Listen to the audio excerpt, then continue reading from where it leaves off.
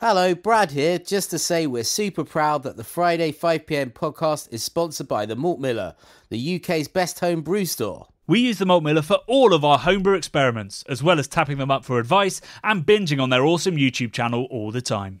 That's why whenever we release a homebrew video, we put a recipe kit live on the Malt Miller, so you can brew with the exact same amazing ingredients that we did. The same ingredients used by pro brewers.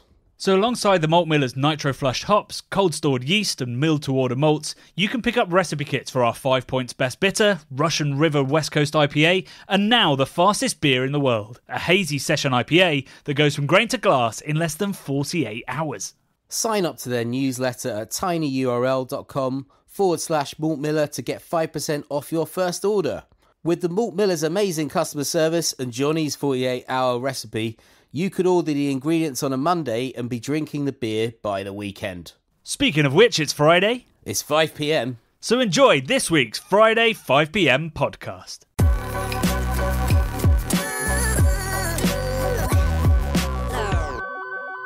I hope you're having a wonderful afternoon. Welcome to Friday 5pm. Get that beer in a glass and settle in for Brad's tale of woe, because he's not having a good Friday. How you feeling, Brad? Do you know what? I'm feeling a fair bit better than I did yesterday and a fair bit better than I did the day before. But subsequently to our last podcast last Friday, where I let all of you guys and girls know that my girlfriend had tested positive for COVID, and then we'd had to cancel our last minute Brad birthday holiday to Amsterdam. I then managed to catch COVID off of her over the weekend. And subsequently, throughout the week, I felt pretty pants. Had like a fever and stuff. I've definitely had COVID before as well. And I'm double jabbed. Double jabbed and double COVID they did. Yeah, man, just double. Double trouble. Like, actually, talking to double doubles, the double I saw yesterday, the double Big Mac is back. So 4 patties. I'm like a double Big Mac of COVID.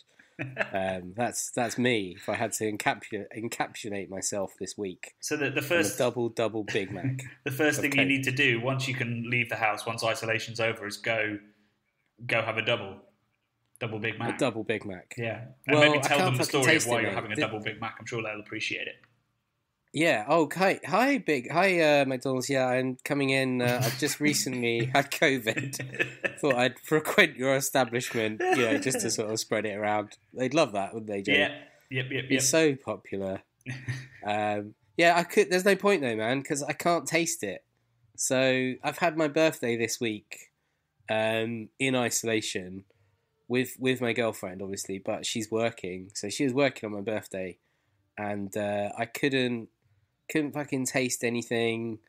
Had like a bloody fever going on. We'd started watching Succession, which is awesome. It is awesome. But we're watching it together, so I couldn't even watch that on my birthday. And I couldn't even tell you what I did on my birthday, apart from I think I made some food. Because I just didn't have anything else to do. I just made some. See, I can't taste it, but I'll make food anyway. Yeah, I made food because I thought this will make me feel slightly better about my situation. So I made a bolognese, which we then ate, but I couldn't taste a fucking thing. So how was the texture? Yeah. Oh, texture. I mean, I'm a bit a little bit. I don't want to say autistic, but I'm a little bit kind of like that with food, and textures and stuff really weird me out. Like I don't like the texture of raw tomatoes. I don't like it. It's too squishy and too much resistance, but then also wet and squishy. Not into it. But I decided after like a day of not being able to taste anything that I was just going to eat only healthy stuff. So I've just been eating bananas pretty much. That's not. I mean, bananas are healthy, but that's not a healthy diet. Just eating one thing, Brad. Yeah, I know. But I've sort of lost my appetite, so I've just eaten bananas. I'd made some cottage pie, and I've just been eating bananas and cottage pie the last few days. And I can't taste anything. This podcast is increasingly, it's like a Brad's fever dream. This is how I see this content going. Well, I tell you, if you want to get even more fever dreamy and Brad madness, Jonny, this is a thing that happened to me yesterday. a consequence of not being able to smell anything because of COVID. I was whipping up a little bit of dinner in the kitchen, and my girlfriend came in and started talking to me. But I'd done this sort of trick that I'd learned off of Jamie Oliver, which was to turn your toaster on its side. Don't do this at home, folks. Very dangerous. Turn your toaster on its side, and then you can grill stuff in it. So I've observed Jamie grill cheese on toast in a toastie before, right? And I do it at home myself sometimes if I'm feeling a bit naughty. So anyway, last night, not cheese on toast, but I put a bit of not flatbread, like a wrap in there. I cut it into 4, and then I put like a little quarter slice in each section. And then my girlfriend came in, distracted me, was talking to me about something, nonsensical or not that important. Anyway, I forgot it was in there. I turned around maybe a minute and a half later, and when I turned around, I could sort of feel like flicky lights behind me, and I turned around and fucking flames out the top of the toaster. Under the work surface, it was like on my sideboard. So under your cabinet, probably a foot high flames from the 2 thinnest bits of wrap you've ever seen. They don't, obviously there's not a lot of water content in a wrap, presumably, and once the water content had gone, basically they'd bread just gone kindling, up like isn't it? It had gone up like kindling, mate, and it was scary. The whole room instantly filled with smoke, and the flames were about 2 feet high. I just looked at her and said, "Oh shit! Like I couldn't smell it. I don't know why she couldn't see it because she was looking at me." Yeah, it was maybe so she weird. thinks that's how toasters work. Dude, it was really weird. It happened so fast, and then I was saying to her, "Give me a towel," and she sort of like dawdled around for a bit, and then found a tea towel, made it wet, and I just whipped it like a lasso at the top of this toaster to frantically try and stop my house burning down. This all happened within about 30 seconds. The room had filled with smoke to the point where I could hardly see her across the room. And then I ran out with this boiling hot toaster still on fire and put it outside my front door. And just whipped it till it stopped burning, basically. Oh my god! All because I couldn't smell, Jonny. If I, it's not until you lose the faculty, like smell, that you realise I'd probably be dead by now if I couldn't smell stuff, because I would have 100% burned myself down. It wasn't to the ground. It wasn't all on the banners, the public banners they put out there, like "Stay at home, wash your hands, protect the NHS, keep your toaster upright." Yeah, these exactly. It's dangerous times, and yeah, man. I think this should be a warning to all of you. A, to never go to Brad's house because you'll either be burned alive or get COVID, and B, to use your toaster as the original instructions tell you to. Vertically, not horizontally. Exactly. Like a bad man. So anyway, Jonny, beer. What do you reckon? But yeah, it's increasingly irrelevant, to be honest. Beer, certainly to us. I do feel like my life is spiralling down a bad hole at the moment. Everything seems to be going wrong, but we still have beer. And you know what? You're having a pretty good beer week, aren't you? You've been promoting your book. You're up and down the country. Where are you speaking to me from right now, Jonny? I'm excited. Literally right now, I am sat in the echoey corner of a Cave Direct warehouse, the beer distributor I used to work for. Yes. They're kindly hosting me for the day because I'm in Bristol for the next leg of my book tour. Going to Lost and Grounded tonight to taste through the 4 beers, meet some people, sign some books, give a little talk. That's where I am right now, and I'll be off to Lost and Grounded in a couple of hours for the party to start. And then last night, I was at Daya Brewing. Amazing. I did a cheese and beer tasting. I cut up. Let me tell you, never ever, along with not putting your toaster on its side, never try to cut 30 portions of Stickleton cheese, because is that the wet one? No, it's not the oozy one. It's the blue cheese. It's like wet sand when you try to cut it. It's the crumbliest thing. Wow. So I spent 2 hours battling with blue cheese and got my nice trousers that I'd brought. I was like, I'll wear my nice trousers for the book tour, and now they're covered in cheese. So these are the replacement trousers that you replaced after it's the green getting chinos that I exploding keep fucking up. hot sauce on you. Wow. So Yeah. you're two. This has been a bad trouser year for you, Johnny. Yeah, I mean, relatively to everybody else, I think I'm doing okay. You're doing all right. Yeah, you're I doing just all have right. to keep replacing some Levi chinos. But Yeah. it's still frustrating. It's not stuck in the burning house frustrating, but it's No. it's a bit ridiculous. But yeah, so I've now got some slightly blue-green chinos. But yeah, I mean, last night was amazing. What was really lovely is there were 28 people doing the tasting, and Blimey. probably about half of them had never heard of the Craft Beer Channel, which was amazing. Wow. Because A, it meant they hadn't already bought my book, so I could sell it to them. But B, it also meant we've changed some minds, converted some people, hopefully, to the cause of craft beer. You are like a beer evangelist, like one of these old Like a timey. televangelist. Like Conning a dude people you out go. of Well, money. we are televangelists together, but you are like now one of these sort of southern. Maybe, no, I don't want to say Southern Baptist. I don't know what they're called. Evangelical guys that go.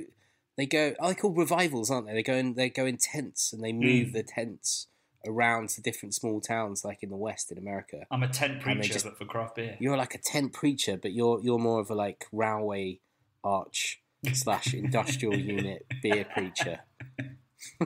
I think Great stuff. Phil Collins is going to write a song about me any day now. Oh, I hope so. Beer That'd Jesus, be- he knows me. 'Cause Beer Jesus is Oh, Greg Koch, isn't come it? on. The guy that founded Stone and now just makes a dick of himself around the world for a living. Yeah. Yeah, so... So you said you were being hosted by beer merchants. Does that mean are you sleeping in the warehouse tonight, Johnny? Is that what you're telling me?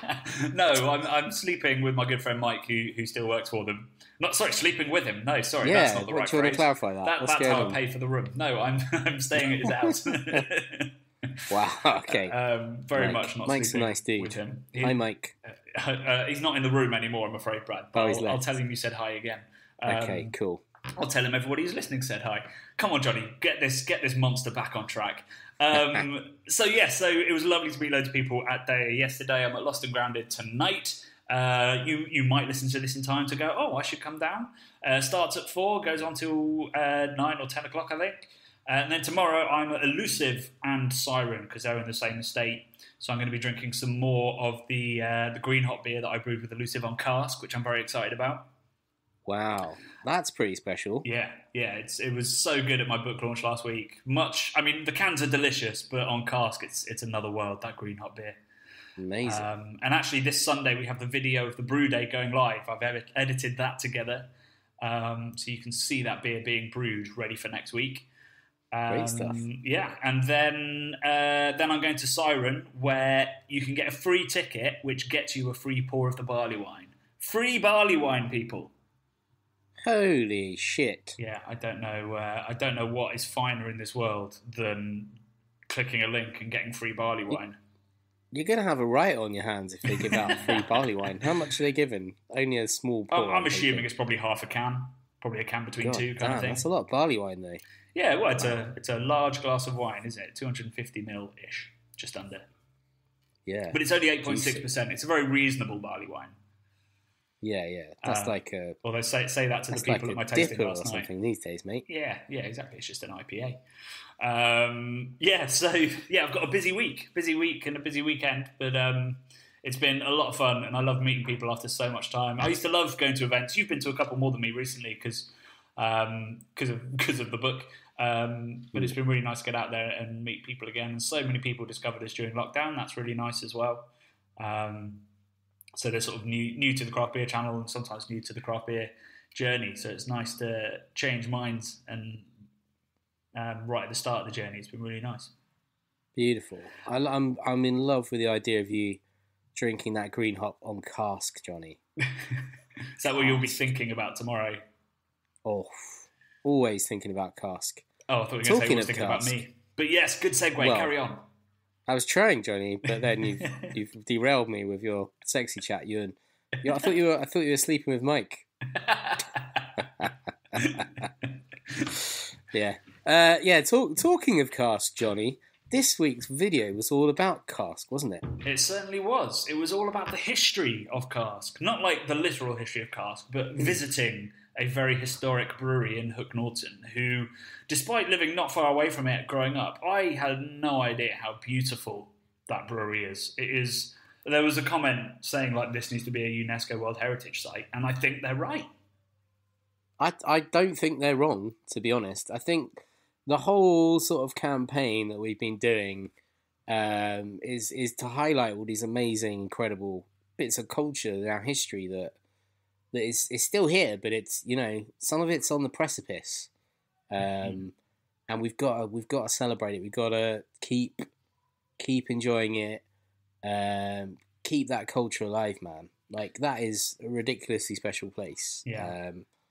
And it is just, I mean, the drive in when we first went there, I don't think either of us were expecting to be quite so magical. Wasn't it quite foggy? And we got there like ridiculously early in the morning. There was a beautiful sunrise as we arrived. That's what was going on. I've got a photo of the sun almost just coming up, I think. Yeah, it was an early start, and it was really misty. Misty on the drive. Yeah. It was like we came out of like this sort of quite a narrow, very narrow hedge road path, you know, quite a long pathway, you know, past their pub at the end of the little lane.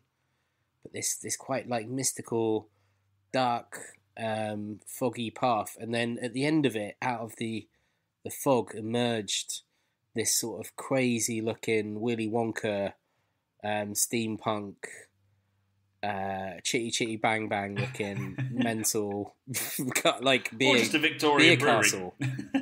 It's a beer castle, mate. That's what it is. Beer castle. I like that actually. Yeah, beer castle. Yeah. It's I mean, I've never seen one like it. I've seen a lot. I've never seen one like that. It's special. I mean, I've seen one very similar, but there's only one other one, and that's Harvey's. Okay, I've seen Harvey's too, but and Harvey's is, you know, from the outside it still looks incredibly traditional, but from the inside they replaced a lot of the equipment. It's not necessarily brand spanking new, but not a lot of that stuff is from the Victorian era, whereas other than that new mash tun and that new flow chiller, pretty much all the equipment is original. Dude, they've still got the bloody working steam engine in the bowels of that place. No comments about the steam engine. I thought that would be blowing people's minds. I think you chronically undershowed the slow-mo shots of that steam engine that I took in there, mate. I said more steam engine, no more cowbell. I was like more steam engine when I I mean, our podcast is so rarely about beer. I thought we should probably focus on beer on the YouTube channel still. I just love steam engines. I remember as a kid, every year I'd go to this steam fair with my dad, and they're kind of amazing. Like, you'd get these big steamroller sort of things that would turn up, like probably 50 of them. Literally, you know, they roll along the road. They're for flattening roads and shit. Whatever else they do, they've got like one big giant wheel thing on the back, and they go like 5 miles an hour. And in Who Framed Roger Rabbit, Christopher Lloyd gets flattened by one. He does. And like, I used to go and look at those when I was a kid, and all of the the sort of almost like gypsy carnival carts that went with them. And they'd have like a steam fair there where everything was powered by steam engine. And they'd have these steam organs that would play amazing, sort of weird, spooky carnival music from like the Victorian era. It just makes me think of that, like the smells of like the charcoal and the kind of steam and the oil and everything. It's quite a visceral kind of childhood memory for me. So I just thought it was an amazing.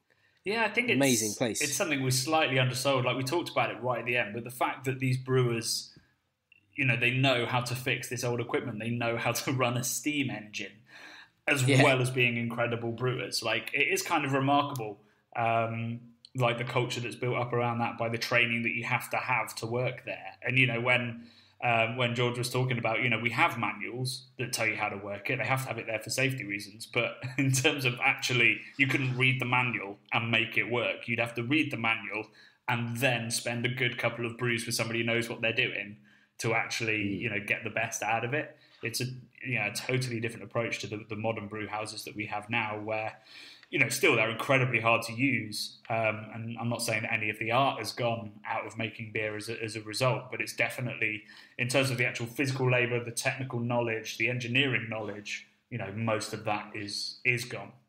And we need to preserve that so that when the apocalypse does come, we can all go to Hook Norton and get the beer working. Dude, that's it. I mean, the thing that blew me away was talking about modern brewing techniques and the actual sort of brew kit they use and all the rest of it. Now we've got computer-controlled stuff. They've literally, the cogs that turn the wheels were made of wood. Fucking wood. I pointed at this giant cog and said, "What's that then?" And he was like, "Oh, that's made of this British hardwood called ironwood or something." And they made all the cogs out of wood. It's totally bonkers.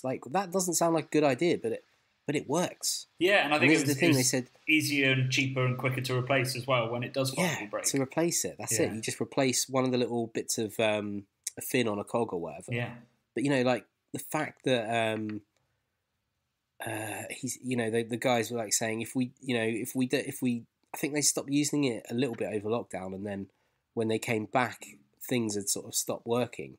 And this stuff you need to keep using it, otherwise it breaks. It's like a car that sits there for too long won't start because it's just things seize up.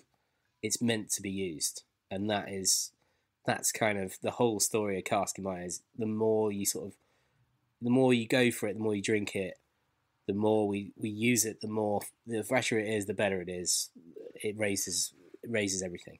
Bradley, you've redeemed the first 10 minutes of this podcast. What a wonderful monologue. You're totally right. It is reflected. If we want cask to survive, we have to drink more of it. If we want this beautiful engineering to survive, we have to be using it. So that's it. Drink more cask. So to dive into the comments, we had lots of lovely comments, but one that sort of stuck out to me is somebody who just quoted you back, Brad. He just said, like Brad said, a classic doesn't need to change.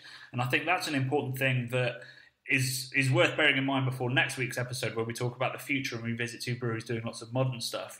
It's awesome that there's these modern breweries doing modern things, but we have to, I've watched excitedly, but also slightly concernedly at lots of modern breweries going into cask and doing cool things with it. And I hope that we don't, just start just buying the modern brewers, cask beers. I hope that we can support the older guys and girls that are still doing it.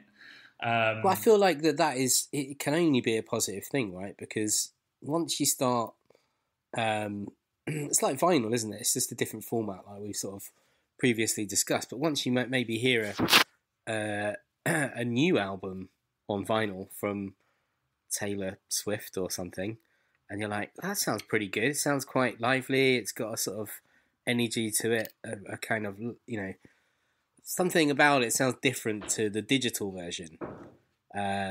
Maybe I'll try a classic album now. Maybe I'll go and listen to Neil Young after the Gold Rush or whatever. And you're like, fuck me, it sounds so incredible on vinyl / cask.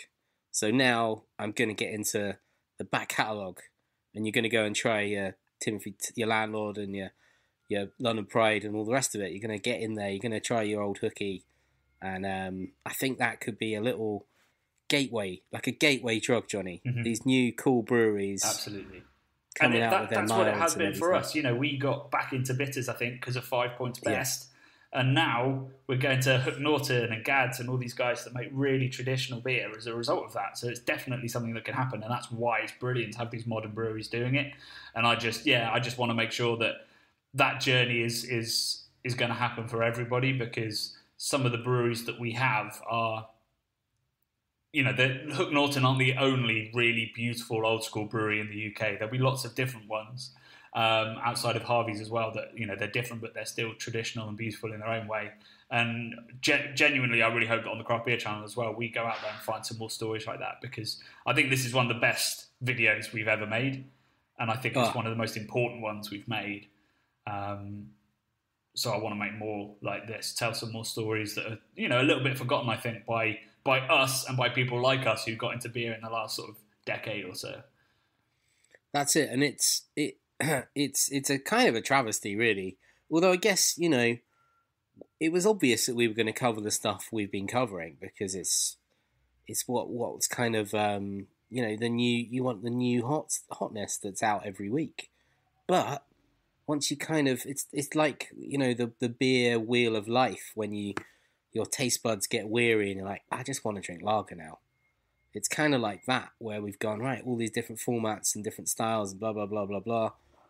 Where did we start off this journey? Cask. Like for me and you both growing up, we drank cask when we were younger men, and then we kind of exploded into all this other stuff. But it's a nice full circle thing, I think, for us to be making these stories now. It's just wonderful. Like you, man, there are so many more stories we need to tell around all this stuff, and I think if one thing good has come out of COVID, it's us being able to tell these stories in our own country about our sort of traditional brewing. Yeah, it's forced us to look techniques, closer to home a little bit, hasn't it? Yeah. Yeah. Because before, we were like, let's go out to the West Coast, let's go to wherever. We just, it's kind of like, these adventures were out there all around the world, but we kind of didn't neglect, but we had these amazing gems sat here that we didn't get round to yet, and it's let us do that, so I'm thankful for that. Me too, buddy, and I'm glad you can say that while literally suffering from COVID. So yeah, that's all we've got time for this week. Thank you so much for listening. We'll be with you on Sunday for the upload of the brew day down at Elusive, which is a really fun video where there's a lot of driving involved, but also a lot of hop porn. And then next week we're talking about the future of cask ale on the channel by visiting Abbeydale and Darkstar. So look forward to that. It's a really great in-depth episode. It's currently sat at about 45 minutes, so I've got a serious editing job to do on Monday and Tuesday. So pray for me then. Pray for Brad now, and keep your toasters vertical.